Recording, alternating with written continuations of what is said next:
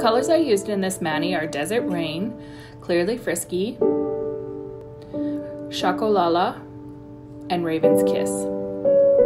I'm using a large, flat, square brush, and I'm actually going to create a glass color. In order to create a glass color, I'm mixing Desert Rain and Clearly Frisky together.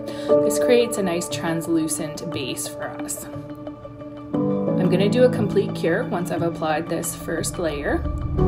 45 seconds or 60 depending on your lap. Of course, I've cut the curing out. I'm now applying my second coat of my glass color, and I will do another complete cure.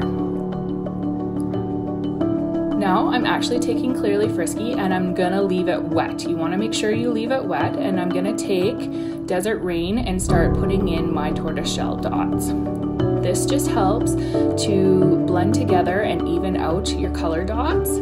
It also helps to make everything even so you don't have large lumps of color on there. Now that I've got my dots on, I'm gonna do a complete cure. I'm gonna go ahead and apply another coat of Clearly Frisky. Once again, leaving it wet, and I'm gonna take our black Raven's Kiss and start applying those.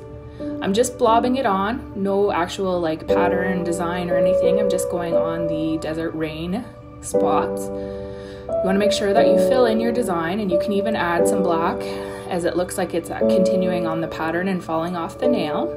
Once I've done that, I will do another complete cure.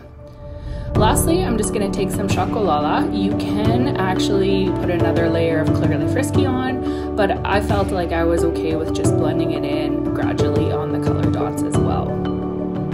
Adding in the Shakolala dark brown just helps to create dimension to the design. I've done a complete cure. Lastly, I'm going to take my striping brush and Raven's Kiss, and I'm actually going to do a cuticle cuff and line the whole outside edge of the design. I feel like this has added a little bit extra dramatic element to the design, and you can also use it to tie in the colors of your other nails if they are different than your tortoiseshell nails. You'll note at the end, the picture I post for the completed mani, I actually used Seacrest, which is our sparkly turquoise, to accent the nail and tie everything together. I'm gonna do a complete cure. Now, to finish everything off, I'm just gonna coat it with a layer of Clearly Frisky, just because I like to level out the polish and make everything nice and shiny. I'll do a complete total cure.